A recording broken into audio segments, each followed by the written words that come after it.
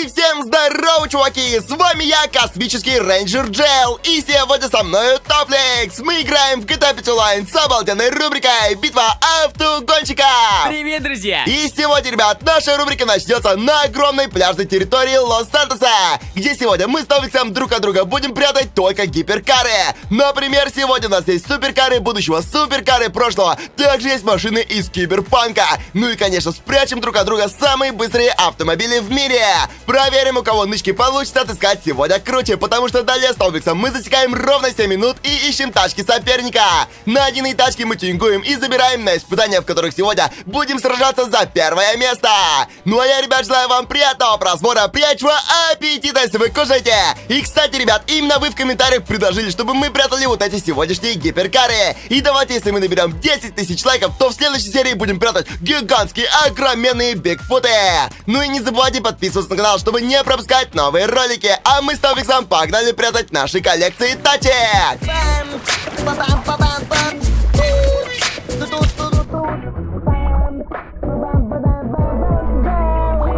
Ну и раз я сегодня, ребят, космический рейнджер фиолетового цвета, то и достаются мне фиолетовые тачки, а у Тофлекса сегодня вот такие желтые автомобили. Дадим ему сигнал, что рубрика начинается, чтобы он поехал прятать свои тачки. И смотрите, у меня сегодня лампа будущего, вот такая есть Феррари прошлого, потом также Бугатти будущего, а это Бугатти Киберпанк. И также у меня есть самая быстрая тачка в мире, это машина сосиска, я ее так называю. Давайте сегодня начнем с Ламборгини и первым делом пойдем ее прятать. Я думаю, для нее найдется самое крутое и офигенное место. Ну-ка, давай, что-то, подождите. Я не помещаю. Телепортируюсь, смотрите. Правда, у меня шлем торчит немного через крышу.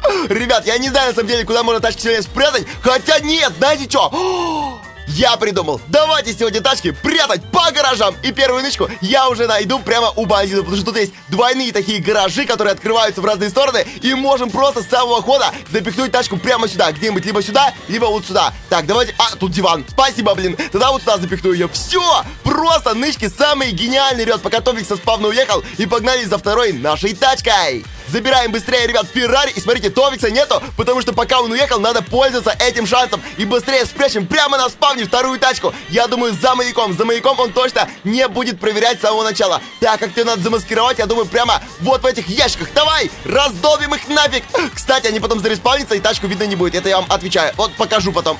Давай. Еле-еле, короче, запихнул. И погнали за третьим автомобилем. Теперь, ребят, прячем машину-сосиску. Это крутое название для этой тачки.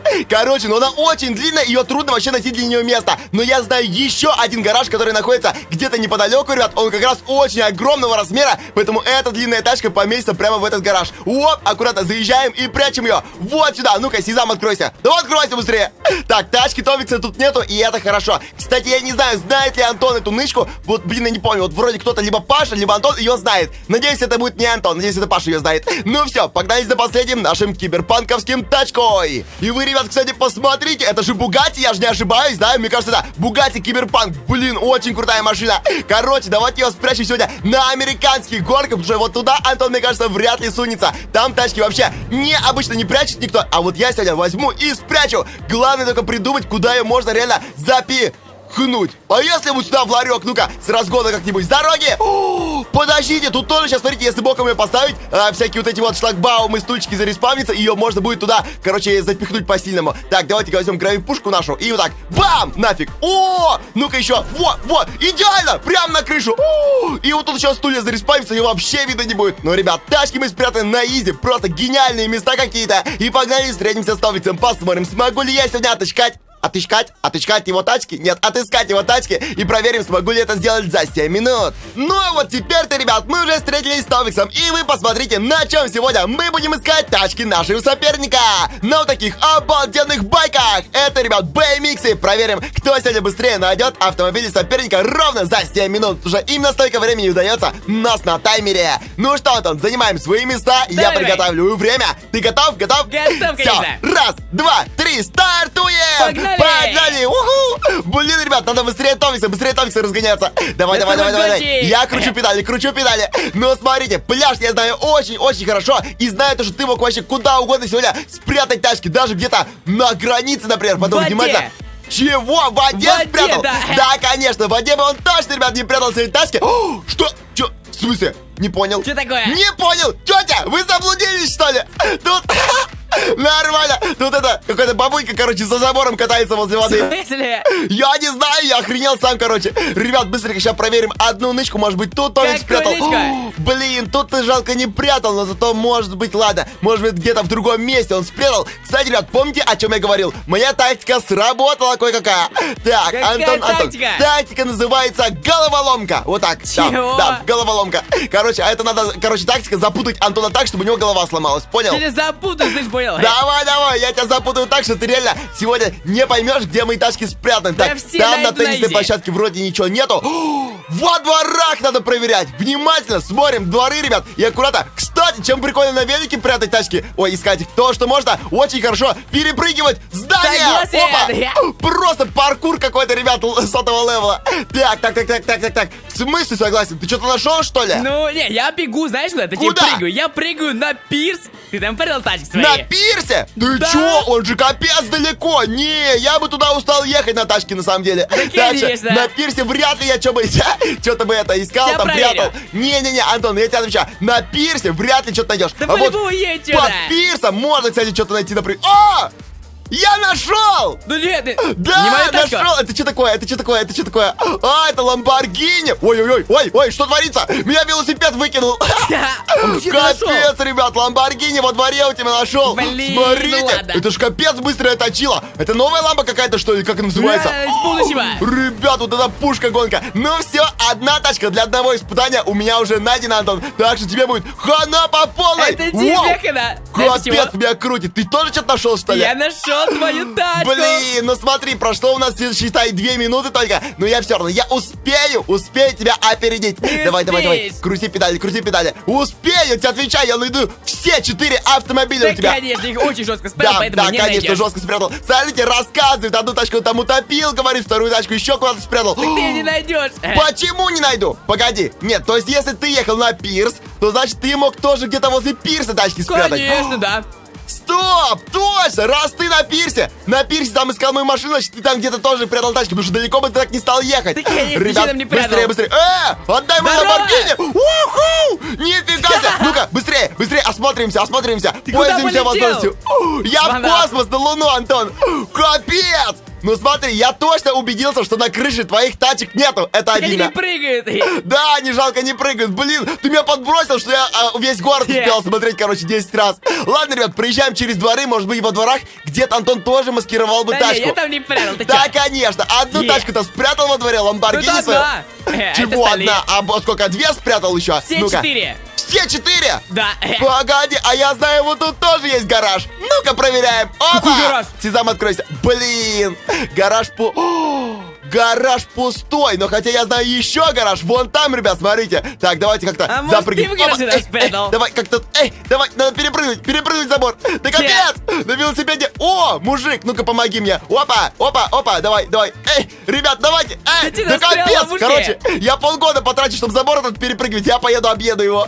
Блин, тебе как вообще нормально велики катаются? Да классно, я, кстати, еду проверять гаражи. Какие гаражи? А я тоже гаражи. Давай объединимся и вместе будем гаражи проверять. Подождите, проверь, там твоя тачка стоит по-любому, да? Да, конечно, тачка стоит. Нет, в гаражах я тачки сегодня не прятал вроде бы. О, что это? Погоди, ты это черные тачки. Я думал, ты уже машину мою перекрасил, понял, и спрятал ее. Капец. Классная идея была бы. Классная идея, конечно. Любитель троллить меня. Так, ребят, кусты вроде пустые, там ничего нету. Спасибо, что спрятал свою лампу в гараже. Да нет, как ты нашел ее? Это самое пустое место. Блин, я думал, ты не будешь проверять гараж. Ладно, ребят, быстренько давайте проверим еще какие-нибудь места. Ну-ка. Погоди, а что ты там катаешься? Может, ты на спавне спрятал тачку? Ну-ка, ребят, меняем тактику. Нет, я на спавне точно тачки не прятал. А ты какой гараж проверил? Бандитский. Бандитский? Я понял. Не, просто я там этот. Чего? Второй есть. Какой второй? Нет, я только в одном гараже тачку прятал. Погоди. Чего? Ты тоже тачку спрятал свою? Где? Во втором гараже? Нет.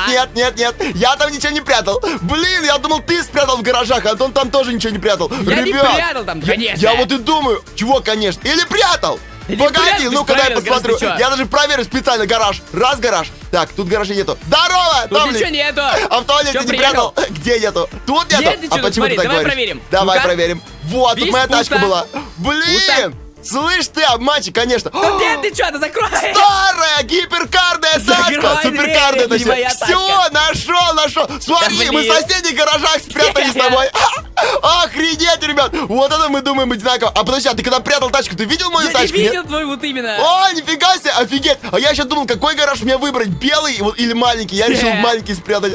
Ребят, просто одинаково с Томиксом мыслим. Капец, ну все, у меня тоже есть две тачки. Ой, ё-моё. Кстати, ребят, блин, не обращайте внимания на мой голос. Он реально у меня что-то, я сегодня проснулся. И я, походу, заболел, блин, прикинь? Заболел. Я не знаю, может, с открытым окном спал. С открытыми окнами, ребят, не спите. Это капец, реально, Джел заболел, голос хрипит теперь. Я не знаю, что мне делать, короче. Буду лечиться, ребят. С вашей поддержкой обязательно вылечусь. Так, смотри, Антон, мне осталось найти две тачки, и у нас остается... Ё-моё! Одна минута! Антон, торопимся! Блин, ну мы можем дать по подсказке, в принципе. Давай. Ладно, а ты нашел мою Бугатти будущего, получается, киберпанковскую? Так, что-то еще не нашел. Ладно, дам тебе подсказку. Это гараж, Антон, гараж. Да я только в смысле, честно, я нашел. А вот специально. Я тебе понял, что ты понял, что у меня тачка в гараже, поэтому такую подсказку дал тебе. Давай ты мне подсказку на что-нибудь. Киберпанк. Ага, ну посмотри, не знаю, мне что-то нравится вода, там море. Вода? Да в самом начале ты говоришь. В смысле, я реально утопил, что ли?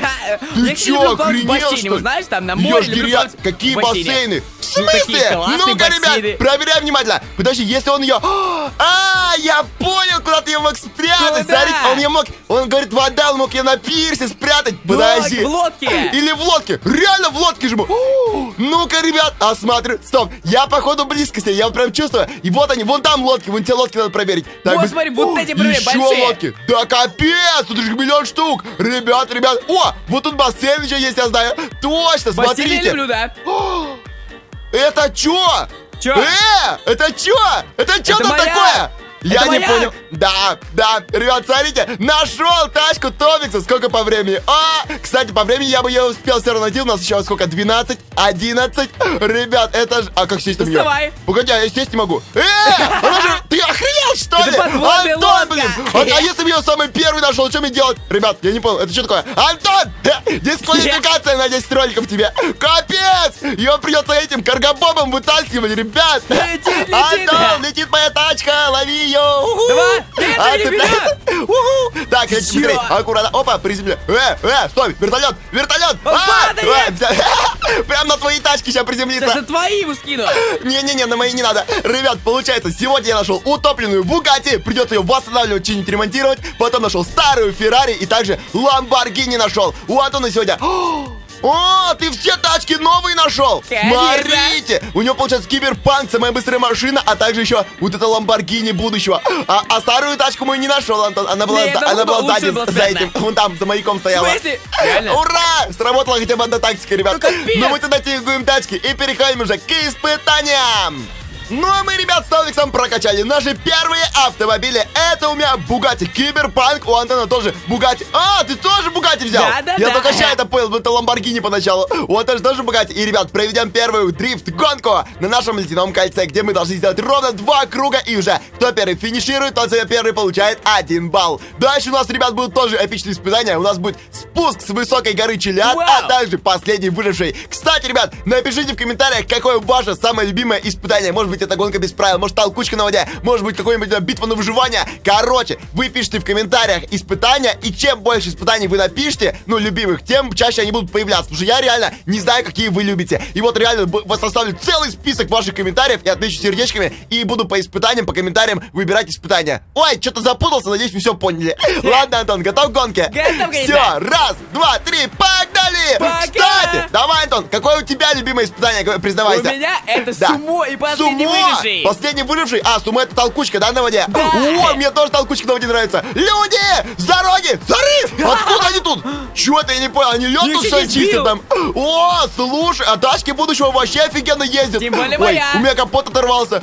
Капот оторвался! Стой! У меня капец Бугатти по льду носит, ребят. Ой, нет, стой! Я упал! Ребят, быстрее, давай! Раскачивайся, переворачивайся! Ребят, капец, надо догонять реально Томикса! Здорово! Привет! Ты врезался тут, что ли? Ой, капец! Не, мою тачку жестко прям носит по льду, ребят, смотри! Капец, она контролируется! Смотри, боком наваливаю! Нифига себе! Ребят, отвечай, это самая лучшая тачка для дрифта! Просто наваливаю! Ну-ка, давай, Антон, давай. Сейчас я обгоню, смотри, в повороте. Итак, раскачиваемся и ловим дрифт. Вот так. О, стой, меня в другую сторону почему-то занесло. Нет, давай, главное не падай. Ой, опасно. Так, задний ход.